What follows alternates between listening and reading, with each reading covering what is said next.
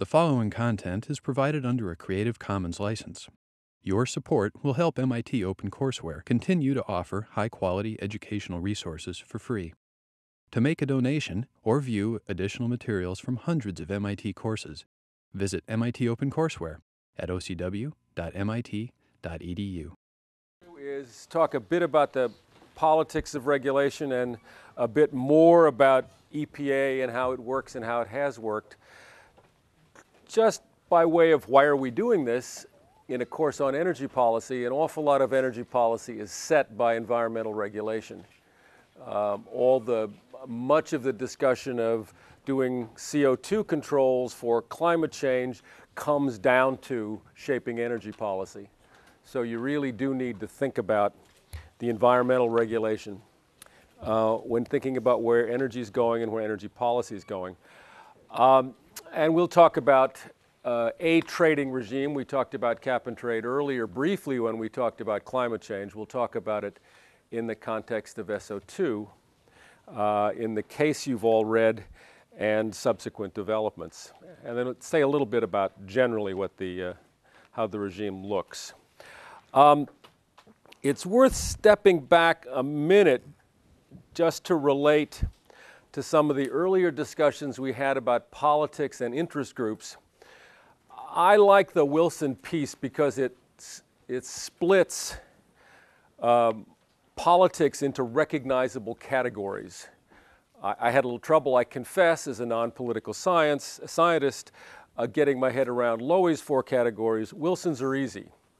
Who bears the costs? Are they concentrated? Who bears the benefits? Are they concentrated? In the case of where the cost of regulation are concentrated and the benefits of regulation are concentrated, you get classic interest group competition. Cargoes between U.S. ports have to be carried in U.S. ships by very long-standing law. Those rates are regulated by those U.S. flagships wouldn't exist but for that law. This really affects people who live in Hawaii and who get cargoes from the mainland. There are a small number of shippers. There are a small number of customers. They're regulated by the Federal Maritime Commission that you've never heard of, and they care a lot. And that is the ultimate inside baseball. So that's maritime regulation.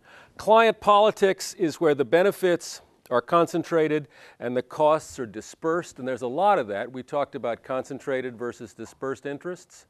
Milk price supports. A small number of milk producers benefit. The costs are dispersed among consumers. In the old days of airline regulation, it sort of looked like that. The reverse, then he talks about majoritarian, where like antitrust, where you really can't identify the benefits and the costs, they're both quite dispersed. The interesting case, in the case we have today, is where the costs are concentrated and the benefits are dispersed. And by our earlier discussions of what shapes interest group influence, that shouldn't happen. And the examples of that are cases where there was a social movement. EPA, the Food and Drug Administration came out of scandals in the early part of the last century. And you can talk about a lot of regulation that has that character, but that comes from a social movement. He calls it entrepreneurial, and that's because usually an entrepreneur drove the movement. So it's useful to think about sort of where the regulation came from. It's also useful to think about who does it. Does anybody recall the types that Wilson has of people who work in regulatory agencies? Why would you work in a regulatory agency? Yeah. It's safe in comparison. Like it doesn't oscillate as much with the market. So you might make a career out of it. You might say, I want to work in the Food and Drug Administration as opposed to a drug company because it's really safe and it's steady. Okay, so that's the usual civil service argument. Any other reason? David? Ideally, because you care a lot about the environment or whatever you're doing. You might care a lot about what you're doing. You might care a lot about what you're doing. So you might be a I guess, an advocate, which isn't quite one of his categories. Anything else any other reason you might, Ryan? Work with political leaders. You work with political leaders, you might have political ambitions. It doesn't arise so much at the EPA, but it can arise in other settings. You might also, this is kind of obscure, but you might, why would an economist go to work for the antitrust division in the Department of Justice, or a lawyer for that matter, to build a professional reputation and then move out? So Wilson talks about careerists, politicians, and professionals. Careerists are those who really believe in the agency. And they're Davids, people who, if you work for the EPA because you care about the environment. Politicians want to go someplace with that, make contacts, and move on. And professionals, lawyers, want to gain status. You want to be a Washington lawyer, you work for a Washington agency, and you get known. Who worked in the EPA early on? Who would you guess? David? Who would work for the EPA when it starts? People who care a lot about the environment. That means, and it's still true, that you know how the EPA thinks as an agency. EPA favors tight rules. EPA favors vigorous enforcement because of the people who were there. Think about the Department of Energy. Why do you go to work for the Department of Energy? Well, you'd like reliable, abundant supplies of energy. You care about that. Maybe you want to move into the energy industry. EPA, you may want to move into one of the environmental groups. The Department of Energy, you know how they think going into the room. If you have a meeting with EPA and Energy, as I had many of, you know. You don't have to know who they are. You know where they come from. You know how they think because you know why they got there. One needs to think about this. Recall when we talked about biodiesel at MIT, we talked about what do those people do, what is their job, what is their responsibility. You didn't have to know them to know how they'd act in a meeting. You had to know where they sat. Where they sat. Where you stand depends on where you sit. Okay, just talking now about EPA. They do water, air, toxics of various kinds, regulation. Mostly what we care about here is air. They set national air quality, ambient air quality standards for 6 pollutants: ozone, particulates, carbon monoxide, oxides of nitrogen, SOx, and lead. All of them, because the lead came from leaded gasoline primarily, are driven by energy use. So those standards and other regulations set energy policy, in effect. The law requires them to set standards to protect human health with an adequate margin of safety, which presumes a threshold. People have said for 30 years and more there aren't any thresholds. The law presumes thresholds. As we discussed last time, they review state implementation plans. The reference to MIT parking is to remind me to tell you that the Massachusetts State Implementation Plan limits the number of parking spots MIT can have. And one of the reasons there's a large garage under this building is that MIT wasn't using its limit and was afraid the limit would be lowered. So state implementation plans can go into great detail and are reviewed by the EPA. We talked about taxes to limit pollution. EPA has never done that. Early on they did very little trading. We talked about offsets and so forth. I'll come back to that in a second. Mostly they set standards. Most regulation is so many grams of this per unit of that, or use this technology. The economist's alternative is put a price on it, or limit its amount and let people trade the right to emit. When might a standard be better? Why might a standard be better in some cases? Not to be too dogmatic, yep.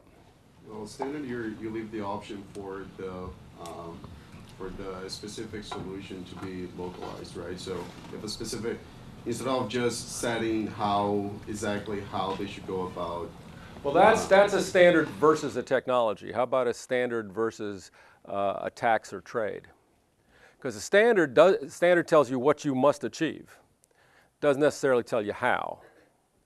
And that's an interesting distinction. Tell me about why you... Okay, so, for example, cap and trade, you can get, when you establish cap and trade or some sort of taxing, like you're still not going to limit the amount of pollution, right? So if for whatever reason a specific region has a lot of credit, they can still overpollute as long as they get their qualifications in other ways. So let me just cut you there. What you're saying is it doesn't necessarily, you can have intense pollution in some areas. Now for carbon dioxide, that isn't going to matter, is it?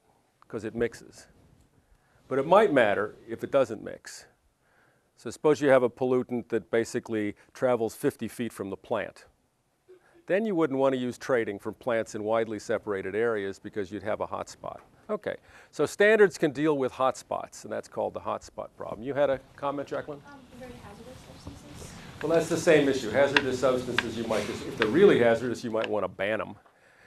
And if they don't travel, I mean, all that stuff's hazardous to some extent. If they don't travel and they don't mix, then you don't want to say an emission here is equivalent to an emission there. You know, lots of emissions here and none there is the same thing as none there and lots there. It may not be true. People may live over here and not over there. So that's the hotspot problem where things don't mix. Any other reason why you might want to? Suppose you couldn't measure emissions very well, like automobiles. We don't do cap and trade for automobiles. Can we measure what comes out of the tailpipe of your car? Not real easily. We can measure per mile when you go to get it inspected.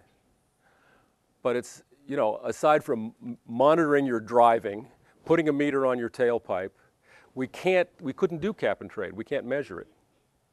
So there are enforcement issues, right? If I say to the power plant, you have to put this device on your smokestack and it has to be working when our inspectors come, that's easy.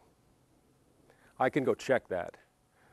That's why one reason EPA loves standards, particularly technology standards. Do you have the box? Is it working? Easy. Not how many tons did you produce? Did you run at the daytime or night? So there are enforcement issues and there are hotspot issues. Let me see, is there anything else you can think of? Did anybody look at the Sandel piece that's on it and recommended? Probably not, it's late in the semester. Sandel argues that none of us would agree that you ought to be able to buy a license to dump garbage in the street. So he would, even if, you know, we could do that, we could have licenses to just dump garbage in the street. But we'd all sort of think that's wrong. If you could buy the right to dump garbage in the street, you'd eliminate the stigma.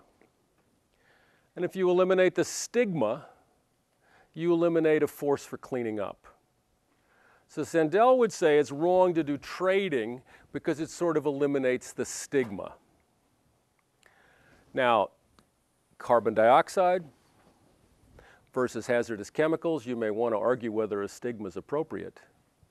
Right? As we breathe out CO2, maybe that's not such a terrible thing to be doing. But the other issue you might think about, if I can put a device on the smokestack and I'm done, I get no credit for doing better. So I get no credit for beating a standard if a standard is set. So there's no reason to innovate. If you've told me that all I have to do to comply with the law is X, then I'm done. If you tell me it costs $5 a ton every time I emit, I have a constant incentive to figure out ways to avoid it. So standards ease enforcement. They avoid the hotspot problem. Environmentalists don't like markets traditionally because they like the stigma, which I guess would apply, I think, makes more sense in the case of toxics than in the case of CO2. Although plenty of people would like to stigmatize SUVs. It raises costs, may raise costs, which we talked about and we'll come back to. And there's no reward for innovation. There's no reward for beating the standard. Okay. A little bit about early trading, which is in the text assignment. Let me just mention this. This is before 1990. Did we have any trading allowed in the U.S. apart from the lead phase-out? Well, there were a few. Netting says you can go to your regulator. You have an oil refinery. Emissions here are regulated and emissions there are regulated, different parts of the same factory. And you say to the regulator, look, I'd really like to admit a little more here in exchange for a lot less there. Or maybe it's even. That's called netting. It's in the same. Internal transactions are within an entity, within a plant. External transactions are outside. These are inside. They happened. Thousands of them. Offsets, I think we talked about. Offsets are, I'm going to do more than is required in my factory, or less than is required in my factory, in exchange for which he'll do a lot more than is required in his factory. He'll do more than he would have done. And those are very complicated negotiations that happened in Los Angeles heavily because you couldn't build in Los Angeles. You couldn't add anything new in Los Angeles unless you shut something down. So if you happened not to have anything to shut down, you did a deal. And the local regulators would either approve it on the grounds that you were actually reducing emissions over there more than would have happened, or they'll disapprove it. Because what the typical thing is, you take an old factory and you pay them to shut down. And the regulator would say, but that's an old factory. It would have shut down anyway. So prove to me it wouldn't have shut down if you hadn't paid it. Well, that's either impossible if the burden of proof is set high or easy if it's set low. Bubbles are where you take an area and you worry about emissions within the area. You put a bubble over it. Some experiments were done. Banking is where I'll do more than I have to today in exchange for less than I have to tomorrow. Very little of that was done. So these are kinds of trading that the regulators fiddled with early on, but not in high volume except for netting and not much impact. So let us go to one last thing before I go to the case. I want to say a little bit about cost-benefit analysis. Just a very little bit. We talked about it early on, but it comes up sort of in the case, sort of. EPA has to produce a cost-benefit analysis of defending any regulation it issues. That's been a requirement. Really, the case talks about the first sort of instances of it under Carter. It's been, every president has revised this rule for executive branch agencies. Usually, however, the agencies make a decision and then do cost-benefit to prove it was a good idea, which drives other people crazy. It's supposed to be used to make a decision. It's generally used to defend a decision. You never, ever have EPA produce a rule and say, well, we have to produce this rule, but in fact, it has no benefits. There's always a benefit. Some controversies, some of which are mentioned in the text, EPA, having found carbon dioxide emissions to be dangerous, is legally obliged to regulate it. EPA has issued draft regulations for new power plants. Those regulations are being challenged in court for, among other reasons, being arbitrary and capricious because they will have no benefits. Regulation of carbon dioxide from new U.S. power plants in a slow growth period when we're a small part of the world will have no detectable benefits. True fact. EPA is legally obliged to issue a regulation, however. It will be very interesting to see how the court rules on this one, which is now before the DC Circuit. There are a set of controversies about, well, when you do cost-benefit analysis, what discount rate do you use? Do you value carbon dioxide emissions as a cost? And how do you value a life saved? There are White House Office of Management and Budget directives on all of those that tell agencies how to proceed. You can imagine those are the outcomes of significant fights within each administration. Another significant fight is the senior discount, which the text talks about. And the way to think about this one is, do you count small particles that are small particulates that result from sulfate emissions cause acute respiratory episodes under certain conditions? Those tend to kill elderly people.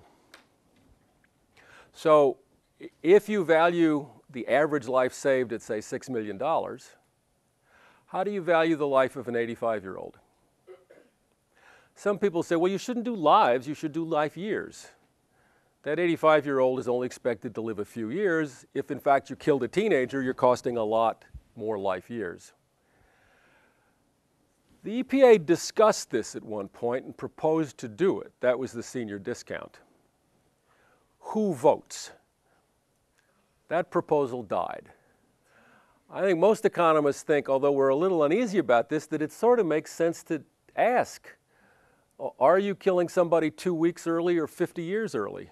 How you want to deal with that difference, you can argue about for days, but it sort of seems to matter. But the 80-year-old votes. So the senior discount seems to have vanished from government decision-making. It appears all the time in academic analysis. Contingent valuation, just one last topic. It's not quite as hot a topic as it used to be. When we had the big Exxon Valdez oil spill in Alaska that was notorious, the question was, what are the damages? The damages were mostly to wildlife and the natural environment, and nobody lived there to a first approximation. So it'd be hard to say that a lot of people were directly damaged. So if you ask, loss of fishing revenue, $6, loss of campsites, $12. So the following technique was adopted. They sent out a survey to people in the lower 48 states. How much would you be willing to pay to undo the damages caused by the Exxon Valdez? And then they would list a bunch of things. And you get a really big number when you ask that question and add it up. Because most people, a lot of people will pay zero, that's the most common answer, but among those people who would pay something, standard answer is $20. So since it's not real money, you multiply that across 60, 70 million people, you get and a few people will put out, 1,000, 2,000, 5,000. You'll get hundreds of millions of dollars easily with a question like that. Does that mean anything? This one was also in court in a number of cases. Does that mean anything? One response to it was to do surveys where they asked other people the same kind of question, but they doubled the number of birds killed. And then they asked other people the same kind of question. They cut the number of birds killed in half. That didn't affect the answers. You say, oh, maybe what I'm getting is general environment sentiment that has nothing to do with this accident. But then how do I value the fact that there was enormous damage to natural systems and wildlife if I can't relate it to people and the birds don't vote? I'd say that remains an unanswered question. This notion of asking people how much would you pay to save a million birds gives answers that seem quite unreliable, because you get the same answer for 1,000 and you get the same answer for 10 million.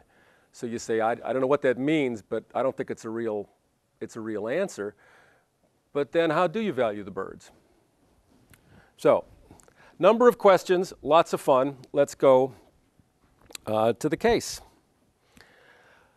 We passed the 1970 Clean Air Act amendments, and it instructed EPA to do a lot of things, including the 1971 New Source Performance Standard for coal-fired generators. We talked last time about who were the interest groups. Review the bidding. Who was involved in setting the 71 standard? Who were the interest groups? We did this last time. Consult your memory. Birthday tree huggers. What? Focus on events of birthday happens on the Well, tree huggers were very heavily involved in getting the act passed, but you don't hear them much mentioned in connection with making this administrative decision. This was lobbying. Who were the lobbyists? EPA made the decision. Casey? The utilities and the coal producers? Were all the coal producers in agreement? No, because the eastern coal has a higher sulfur content than the western coal. So you had eastern coal and western coal, and I'm about to lead you to the next question, which is why did that make it hard?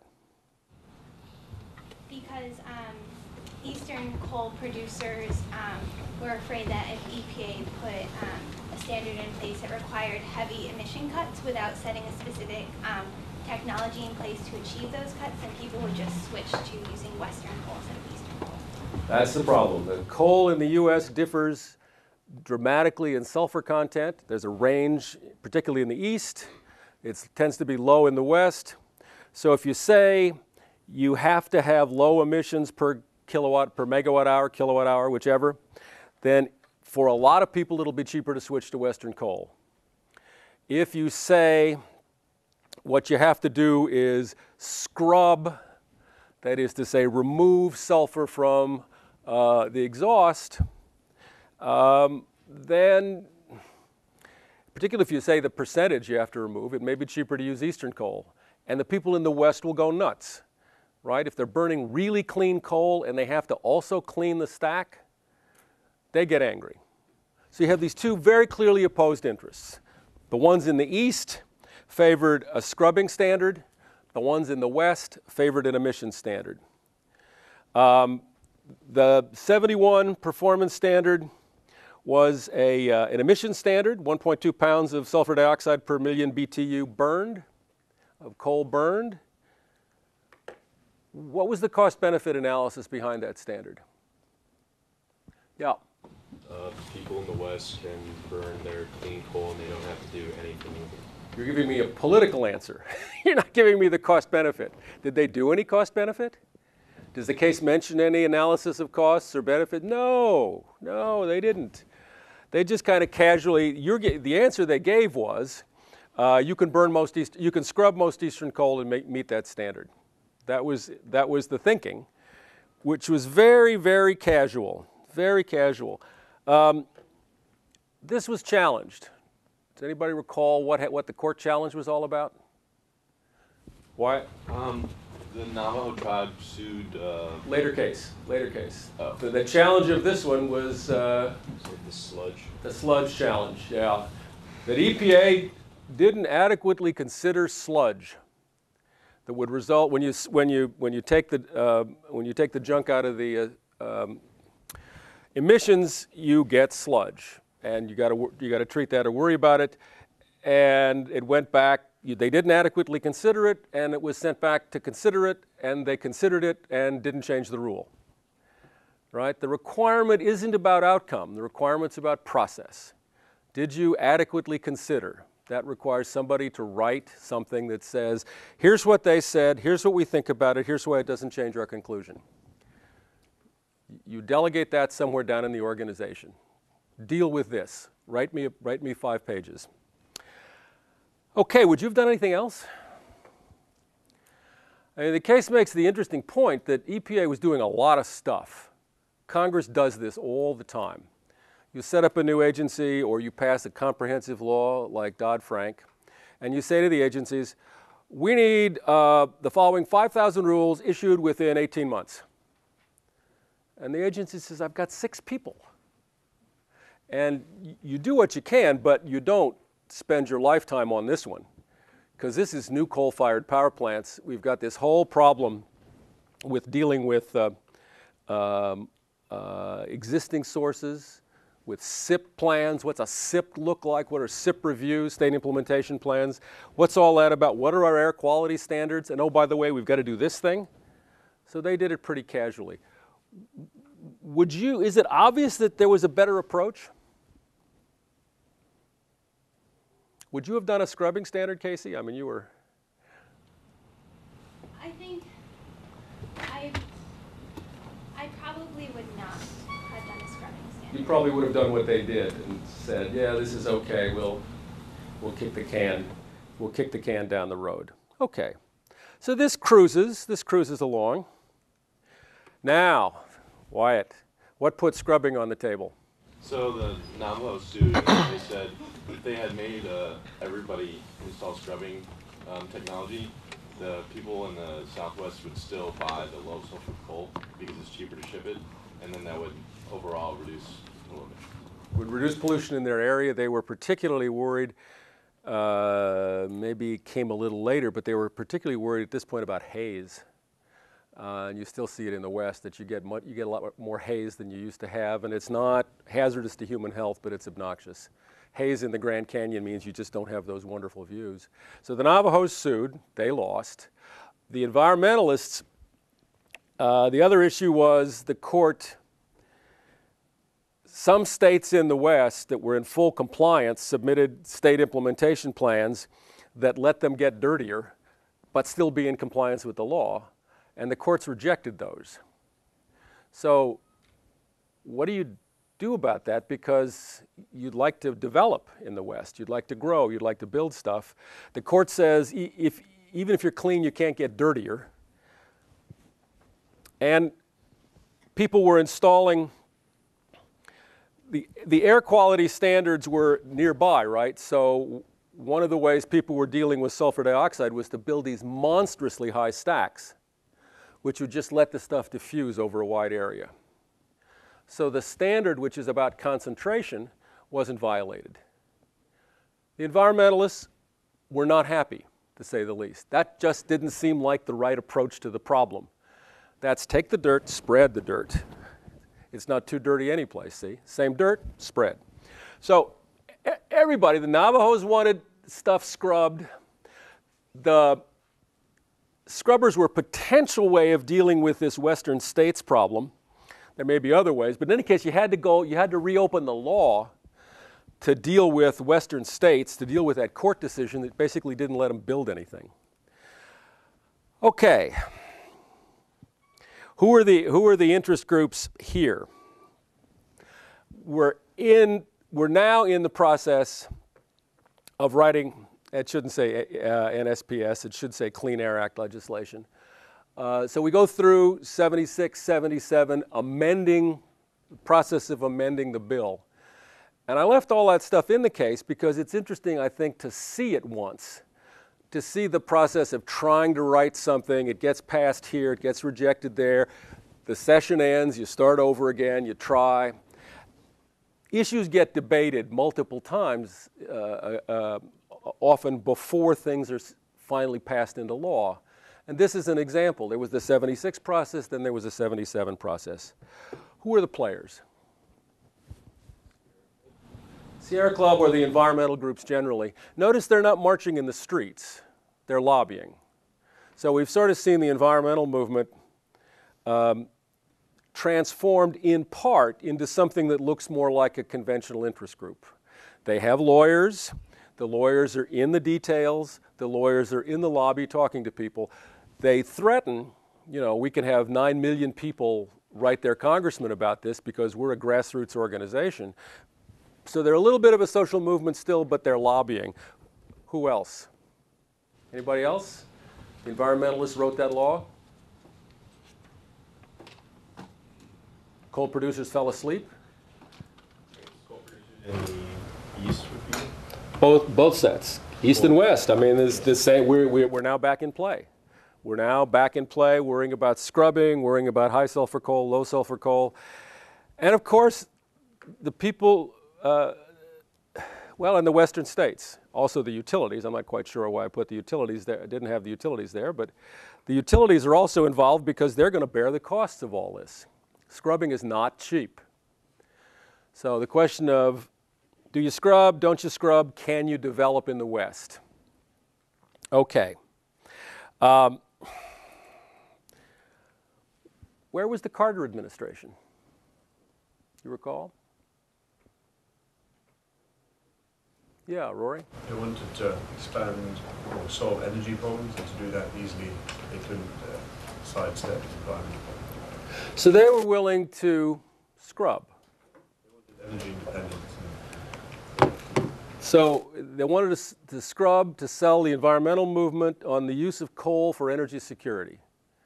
If you made coal too expensive, people were still generating a lot of power from oil, and they really wanted to move away from oil for security reasons. So hey, scrubbing costs money, but it's a security issue. Okay, so you have the Carter administration kind of positioned in favor of scrubbing, at least at the White House. You got Eastern coal that loves scrubbing, Western coal that hates scrubbing. Environmentalists have come to love it, right? Because it's now a technology solution. It's a standard. It's the kind of thing they tend to like. Put the thing on the smokestack. Make sure it's running. That's swell. Don't give me any nonsense. The Western states say, well, whatever you do, we have to be able to grow. We have to be able to build things in pristine areas, at least some of them. So what's the final outcome? Well, we talk about the outcome, but who favored it? What did we get? We got confused language, right? We got confused language as the final outcome. And the confused language, if you read that, and I did this case out of a larger piece. I left out a lot of detail because this also happens. Legislation goes to staff. And you do not see senators at 3 in the morning rewriting details of 1,000-page bills. You see senators giving instruction to people saying, look, the bill has to get this done. And so at 3 in the morning, over pizza, people are saying, well, let me just add this. And then it goes from the Senate to the House, and somebody in the House says, no, we can't have that. Let me just take that out. I'll put this in. And then the bill gets passed, and then somebody says, well, but that doesn't read right, so let me make sure the report on the bill says what we really mean. And then somebody else says, no. So what you got in this case was confused language that sort of seemed to favor scrubbing, but was sufficiently ambiguous to give some leeway. Who liked that? Who was in favor of that? Who was happy at the end of the day? Who felt they'd won? Western coal, because they weren't shoehorned into using scrubbing, they didn't. Western coal, you're saying? No, it kind of favored scrubbing. The ambiguity. Oh, the ambiguity, yeah. But they would rather have had, nothing. that it's the administrator's job to set a standard, and the administrator had done it once, and that was a performance standard. This now said the administrator also has to set a percentage removal. Doesn't say it has to be positive, but has to set a percentage removal, has to consider costs, has to set a percentage removal, has to at least look at scrubbing. The earlier law didn't say had to look at scrubbing. Who would like that? Yeah. The utilities, because it could have been far worse. Utilities sort of liked it. Eastern coal sort of liked it, because Eastern coal liked anything that moved towards scrubbing. And environmentalists liked it, because it favored scrubbing. So that's the interesting little irony, right? I mean, you had environmentalists and Eastern coal favoring the use of a dirty fuel. That's an alliance. And the great quote in the case, you almost never hear anything like this. It's just amazing. It says, it made sense for the dirty coal producers to abandon their campaign to weaken standards and support the most expensive possible clean air solution, universal scrubbing, which is what they thought they got from Congress. They thought they got universal scrubbing. You could read the law that way. And this is a Sierra Club, a lawyer on behalf of the Sierra Club. He condemned that 1.2 pound standard because, quote, Eastern high sulfur coal, which is now available, is having a hard time getting a market because of the comparative cheapness of bringing in Western low sulfur coal. Eastern dirty coal isn't selling well because Western clean coal is cheaper, says the Sierra Club. Okay. This is a picture of politics. People are getting what they can get, building coalitions. This is not the Sierra Club trashing the environment. This is the Sierra Club pushing scrubbing. The Sierra Club wants scrubbing. And to get scrubbing, they have an alliance with Eastern coal producers who also want scrubbing. You might say, gee, wouldn't the Sierra Club serve the environment better if the Sierra Club said, just tighten the standard? Well, they weren't going to get it because Eastern coal producers were too strong. So what they thought they could get was scrub the dirty coal. Maybe cynical, maybe not cynical. Was it irrational?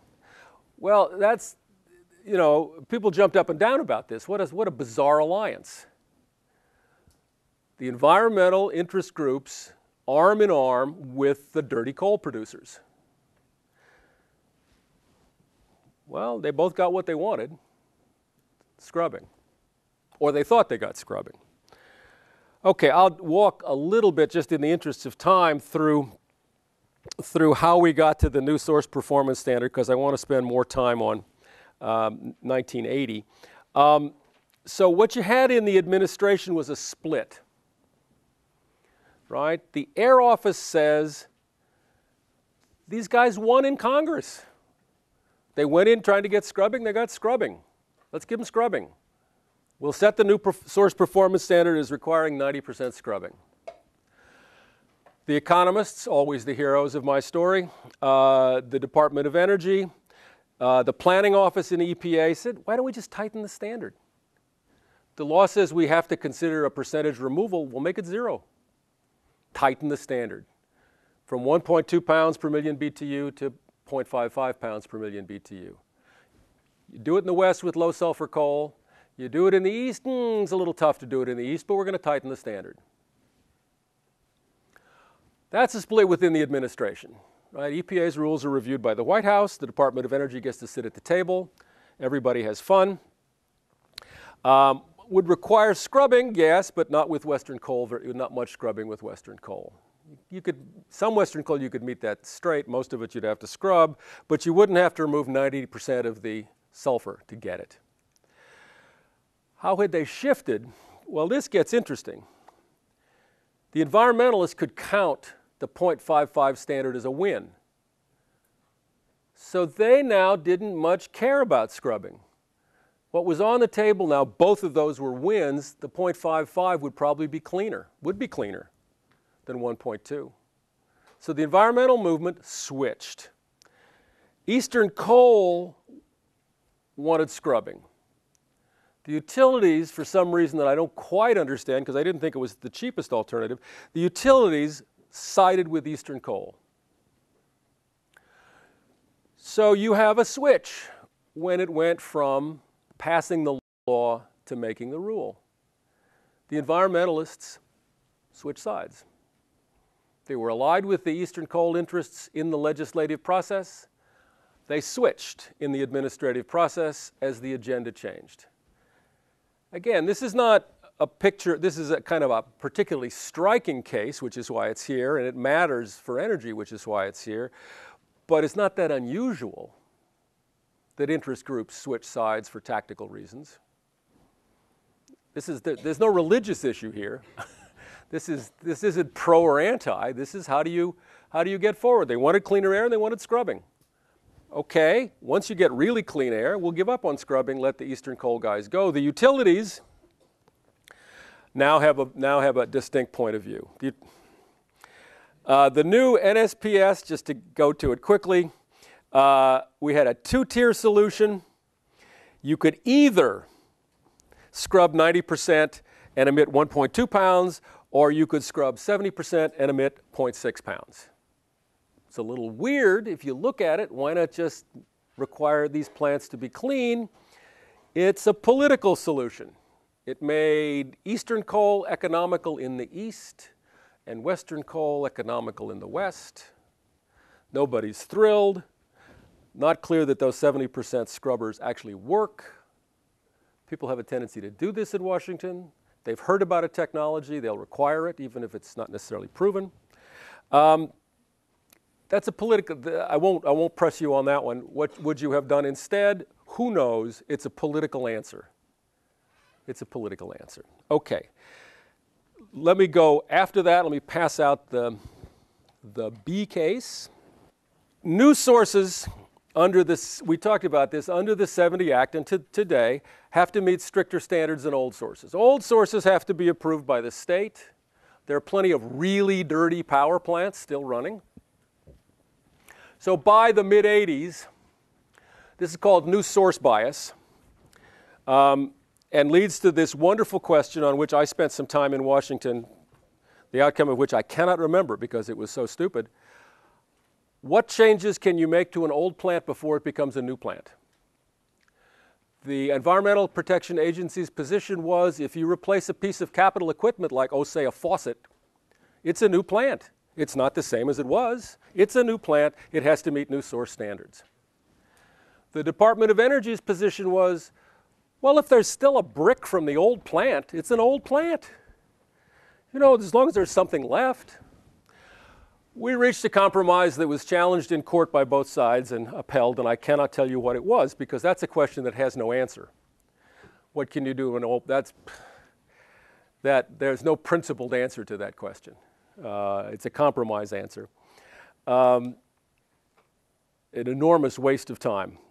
But in any case, so by the mid-1980s, we had more than 80% of the SO2 emitted was emitted by power plants that failed the 71 standard. Right? Because people, and this is you know, ages of power plants. We saw that at the start of the semester. There's an awful lot of coal-fired, it's black for symbolic reasons, a whole lot of old coal-fired plants put in place before 1970 still. And there were a lot more in 1985. So all this hullabaloo about the new source performance standard isn't actually going to do much. You know, you're not huge growth in capacity here in the 80s. It's growing, but not rapidly. So people want to extend the lives of old plants. The old plants are dirty. People aren't building new plants. And acid rain gets to be an issue. So acid rain says, particularly with high smokestacks, the stuff blows hundreds of miles, was the argument, and damages lakes in the Northeast. So what do? Well, in the 80s, what you did was debate legislation that required old plants to scrub. And those laws didn't get anywhere, in part because the costs varied so enormously. You have to have land to put a scrubber in. Some plants didn't have any land. They just have to shut down. Does that make any sense? And then the question was, how are you going to pay for this monstrous thing? How about we put on a national electricity tax? We didn't burn much coal in New England. You could imagine the New England response to that. Let's see, you're going to tax us so Ohio can clean up. Good idea. No. So the politics were bad, and of course, the Senate Majority Leader was from an eastern coal-producing state, and the president was Ronald Reagan. So nothing was going to pass, and nothing was going to be signed. But it was a question to do, what do you do? So that case, the B case, which you have, describes sort of the process that got us to the trading position, the trading provision, Title IV, in the 1990 Clean Air Act. One environmental group, the Environmental Defense Fund, decided the only way we could deal with this problem was to put in place trading, which the environmental movement had traditionally hated because it removed stigma, license to pollute, trading in filth, et cetera, markets in garbage, all kinds of great slogans. But once they saw there was no other way to do it, and we suddenly had a Senate Majority Leader from Maine who cared about acid rain, and a president who had a summer home in Maine who cared about acid rain, we were going to get a bill. So this was the way forward. It was a wild scramble for the tradable things. I was involved in this. It was horse trading at its worst, but didn't affect equal marginal costs.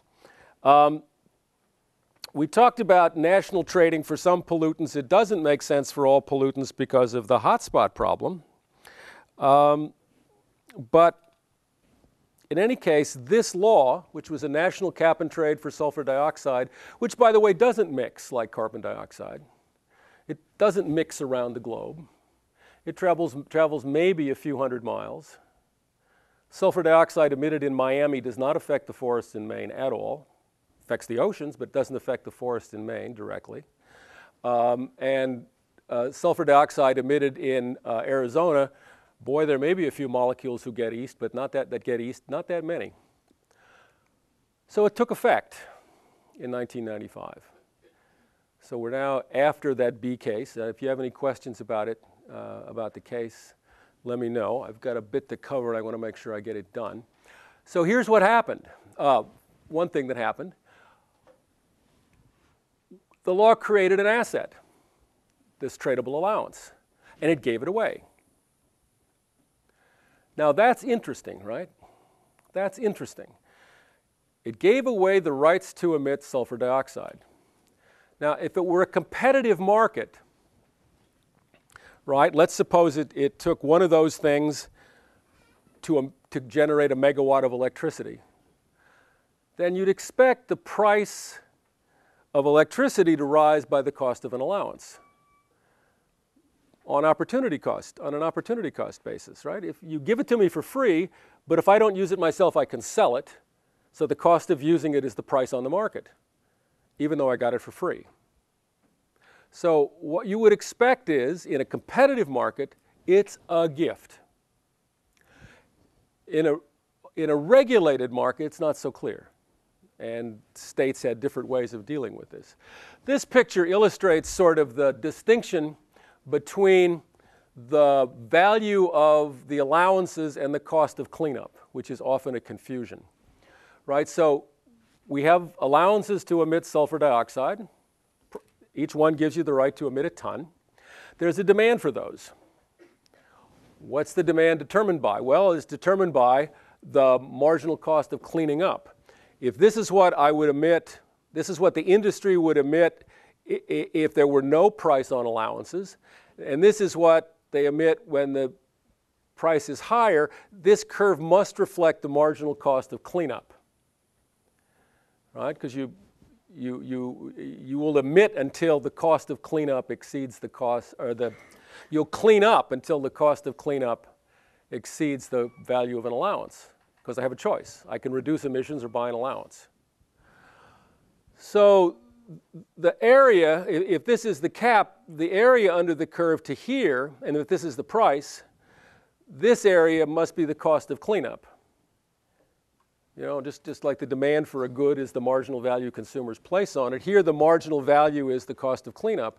So the cost, the area under this curve from here to here is the cost. This rent is the value of the allowances that were given out. Now, if this were a competitive, unregulated market, and that picture were right, well, I don't have the rest of the story, so I can't say that. Normally, however, it's a gift. You probably haven't followed this, but there's a controversy about the European carbon trading system is now being expanded to include airlines, which requires airlines flying into Europe to buy allowances to cover the carbon they emit flying in. Airlines, including US airlines, are being given allowances. Not enough, but they're being given allowances to cover most of their emissions. The US airlines are berserk about this. The administration is berserk about this. You're taxing our people. The analysis done over in Building E19 concludes very persuasively that the U.S. airlines will in fact make money, because they're being given almost enough allowances, and the price of airline fares is going to go up to cover the opportunity cost. Not the out-of-pocket cost, the opportunity cost, right? Even if I've been given it, the cost of using it, to me, is the market price. The price I charge will have to cover that. My profits will go up. U.S. airlines hate this analysis. They paid for it. They now reject it as fatally flawed. It is, if you think about it for a little while, pretty simple economics. A little more complicated under regulation. So what else happened? Question on this? Okay, what else happened? Well, this is the pretty picture. This was actual emissions, U.S. emissions in millions of tons. These were, you can estimate that pretty well by the fuel they burned. After 1995, they had monitors on the stack, so we know it for sure. Here's the cap, this line here. It went down over time. It's a little complicated because more units were covered, which is one reason. A lot of things happened, but this is the aggregate cap, pretty clearly. These are some estimates of what might have happened absent the law. The law was passed in 1990, but there was some anticipation of it and some investments made. But the key thing is in the oval. Look at what happened to emissions. Environmental programs don't do that. People litigate, they resist, the devices don't work. Look at that drop. It dropped below the cap, way below the cap. Why did that happen, do you think? Well, I'll give you this. Yeah, go ahead, Jacqueline. It was banking, exactly. There was banking. The cap gets pretty low out here, around 2000. A lot of people said, all right, I'm going to look to 2000. I'm going to over-control. I'm going to do more than I need to do now, so that when I come here, I can, notice emissions are above the cap here, I can draw down the bank. I can draw down. That makes sense? Yeah, it probably made sense. Because you got early emissions reductions. You got early control. Cumulative emissions were the same. Eventually the bank is exhausted. The other thing you saw, this business about always having an incentive to cut, the incentive to cut here was the value of the banked allowance later on. The other thing that happened that you wouldn't have had happen in standards is people innovated. Well, you know how I'm talking about burning high sulfur coal and burning low sulfur coal? People say, wait a minute, high sulfur coal is now really cheap because it's really dirty, but I can mix it. It's not a trivial thing to do, but it's not that hard. People figured out how to blend it in, which lowered their costs while still keeping under allowances. People invented new ways to scrub. Didn't remove 90%, but were lots cheaper. People did a variety of things. Railroad deregulation brought Western coal east. So we had this huge reduction in emissions. And you saw it on the ground. Now, it turns out acid rain wasn't as damaging as people thought. There was a large study funded on impact of acid rain. It wasn't finished before the bill was passed. Hey. But in terms of deposition, you saw a great reduction in the Northeast. Still some hot spots, but nothing like what they were before. This was why the fiction worked. It was going to be cheapest to control in here, and everybody knew it. So if you had, even if you had a national regime, and yes, you could control down here, you can control over there, you can control up here, it was going to be cheapest to make reductions here. And so that's where they were going to get made. All the models said that. Everybody was very quiet about the fact that this stuff doesn't mix, because the models were pretty clear that we're going to get what we want because here's where it's cheap and here's where we want the cuts made. But the point to keep in mind is, even in these regions, the costs of control differed enormously among plants. So yeah, regionally it's cheapest in there, but not plant by plant. So trading worked. It got it where it was cheapest, and where it was cheapest was where we wanted it. This is the price. These are the price of these rights to emit a ton running through the end of 2003. The initial estimates were higher. The initial estimates were about $300 a ton. So some mixture of innovation and cheap Western coal held the price down. But you will notice the price bounces around. People were making a living trading these things. How could you make a living? Well, why did they bounce? Well, if you think about it for just a minute, it's sort of like we talked about oil. There's a demand for emissions. It depends on the economy. It depends on coal prices. It depends on a lot of things. But in the short run, it's pretty inelastic. Short run, a few months. You don't change a coal plant in a few months. The supply curve is that vertical line. It's a cap. So the supply is really inelastic. The demand is pretty inelastic. And the price bounces. So if you look at it, you say, well, all right, the price moved from, say, $75 to $200 over a period of a few years. Terrible, horrible. Oh, by the way, there were speculators. Of course there were speculators. How could there not be speculators? Did the speculators do this? Not really. They may have amplified. But the main story was inelastic demand and inelastic supply. Industry hated this, as you could imagine. Not such a big deal for sulfur because it's a small cost, but makes it hard to plan when you don't know within a factor of 3 what that cost is going to be. The alternative, and I will say we were asked a lot, those of us who were involved in doing this thing, why didn't you do a tax? Tax would avoid that kind of uncertainty. You know, the government would buy or sell, you just put it, in effect, you just put a tax on SO2 emissions. Wouldn't that be better?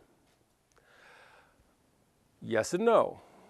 It would mean there was a risk, the risk would transfer, as you can see, to quantity. The environmentalists hated that. You don't know how much is going to be emitted, rather not know the price. And the utilities really hated it. Because instead of being given these rights, you'd actually have to pay out of pocket? No. So that was a non-starter. That was a non-starter. Okay. Let us now go. I think this is where we go. To the C case.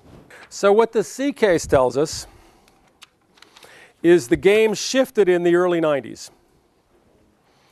People worried less about acid rain and they worried a lot more about small, fine particulates.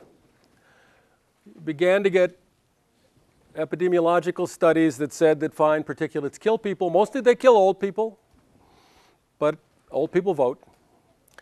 So EPA issued a standard for fine particulates in 1997, and it had to figure out how to meet that standard. The problem being the acid rain problem in different clothing. Small particulates are caused by SO2, among other things, and thus they travel. In effect, they travel. So EPA, which has interstate authority, had to do something about fine particulates. So what it tried to do was brilliant in a way. It said, we'll tighten the acid rain program. How do we tighten the acid rain program? We require, I think it was two allowances to be emitted now for every ton instead of 1 allowance. How perfect is that? We just cut the cap in half. Surely that's going to reduce emissions enough to cut these particulates way back. Well, here's what happened to prices. What I showed you early on ran up to about there. This drastic tightening was being debated, and that must be somebody cornering the market, but the run-up, or trying to, but the run-up to the shoulders was fear of this regulation. So again, if you read the C case, this was a brilliant idea to keep the trading system intact, to make it deal with the new problem by tightening it. If you want to read, oh, I didn't put the citation in. If you want to read something really depressing, read the circuit court opinion that dealt with the maybe 40 people who challenged this rule. Hundreds of reasons why you couldn't do this, why it was arbitrary, capricious, and an abuse of discretion. And what the court did was throw it out. And by throwing it out, threw out the acid rain program. You see the little quotation there. It said, sources in Alabama which contribute to non-attainment of the fine particulate standard in Davidson County, North Carolina, would not need to reduce their emissions at all. They could just buy the right to emit. Therefore, they could keep contributing to non-attainment in North Carolina. Therefore, a rule that allows that is invalid. It doesn't solve the North Carolina problem. You've got to come up with something that does. And what EPA has come up with and what's in process is something that basically eliminates interstate trading. So this is the short, happy life of interstate trading of sulfur dioxide allowances. It worked. It didn't, in the eyes of the court, solve the next problem that came along, but it worked. So let me say a little bit generally about the Clean Air Act from some EPA propaganda. Stepping back from this program, and I'll let you digest this stuff and we'll have a few minutes for questions. If you look over the long term from 1970 to 2005, real GDP almost doubled, vehicle miles traveled almost doubled. Lead emissions went almost to zero. Well, that was easy. We phased lead out of gasoline. That was a good trick. But large particulates went down by 83%, but the small particulates not so much. So this problem is still with us. The small particulates turn out, the big ones you see, the small ones kill you as a shorthand. Carbon monoxide is down better, more than half. Sulfur dioxide is down half. Oxides of, these are national emissions, not concentrations. Oxides of nitrogen, 30%. That's stubborn because you get it from automobiles and you got that doubling of vehicle miles traveled. But still, down a third. Volatile organics down 52%, and that's catalytic converters. So if you look at that, again, if you look at that relative to that paper that was so pessimistic about environmental progress, that's not bad. If you hadn't had EPA, it would have been worse. Most of this stuff would have gone up with GDP or vehicle miles traveled. Not great, not great. You still have ozone, which involves small particulates, stubborn, the eastern seaboard, and of course, Southern California. But you'll notice Cape Cod is in non-attainment for ozone. Not because of the terrible things they do there, because it moves, yeah. What's the random bicorona? The random what? Logic corona. In Colorado. In Colorado? Yeah. That I believe is carbon monoxide, and it has to do with automobiles, I think. I don't think it's ozone. Is an Air Force base there? No. This is Denver. This is Denver. Do you have a clue what that is? I know there was some issues with fuel formulation there in particular, so I think it's I think it's an ozone or a carbon monoxide problem. I could be wrong, but there are people there. There are people there. It's not just skiing. Skiing's farther west. So there are parts of the country where the air still counts as dirty. And that's ozone, and other criteria pollutants are, again, in some places. You've got Well, some of these are quite unpleasant. Not unpleasant, but Southern California, for instance, persists, as for that matter does the Pittsburgh area, as in non-attainment for a number of pollutants. So, let me pause there. That's a lot of ground to cover, and I rushed through it. So let me see if you have questions on any of it. Oh yes. Can you go back one slide? Absolutely, that's easy. So, in California, like along the border of California and Nevada, Yep. it looks like pretty much all of that border in California is really bad, but then in Nevada, it's only at the southern tip. I think what you have here is this maybe Imperial County, which is gigantic. So it may be that the problem is over here. So it's being done by county. It's being done. There's certain monitoring stations in each county, and my guess is, Death Valley is probably not a non-attainment area for much, but over here near LA, I'm guessing. Yeah, it's a certain number of monitoring stations, sort of thing. Yeah. Yep.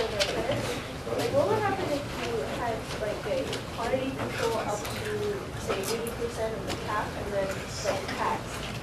Sure. You could even do better than that. Let me get there. Here. Or here, but rather here. What people did talk about in the context of CO2, right? So we talked about there was a cap and trade bill, and environmentalists said, well, the price could get so low there wouldn't be any incentives, and industry said the price could be so high it'd kill us. If we had sudden economic growth, we could get really high prices that would choke off growth. Or if the growth was slow, you could have what you have in Europe, which is really slow prices, really low prices. So people proposed, how about we have a floor and a ceiling? The floor would be, if the price drops below this floor, some agency starts buying these things on the market. If the price gets above the ceiling, we start selling them at the ceiling price.